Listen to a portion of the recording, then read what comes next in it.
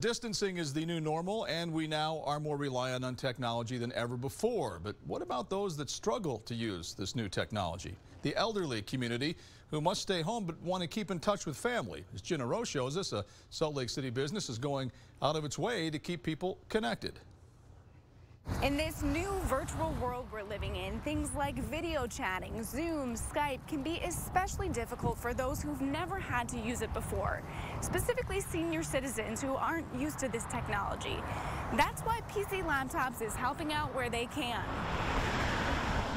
Just off State Street in downtown Salt Lake. Hello, sir. At PC Laptops, business is booming. A lot of people are working from home now. Many are desperate to fix bugs in their computers. PC Laptops has a team ready to disinfect and get to work. But owner Dan Young says even more common than the working customer is the senior citizen. Just about everybody coming in wants us to make sure their webcam is working good and their microphones and everything.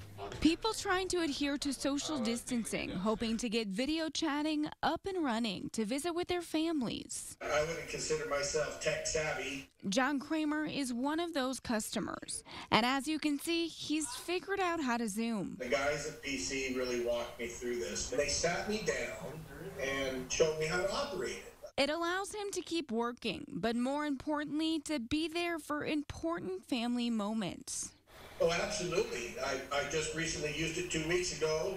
My daughter got married, and we had 85 people. PC Laptop says this is what they strive for. A lot of times, folks just need some help learning to use those programs. They have the right tools. They just need a little extra help. What we like to do is enable them to use all the video and all the microphones and all those things they need to communicate with their loved ones. If you or a family member need help getting your laptop or computer set up, you can bring it to any one of PC Laptop stores, and they will walk you through the process and make sure you have everything you need.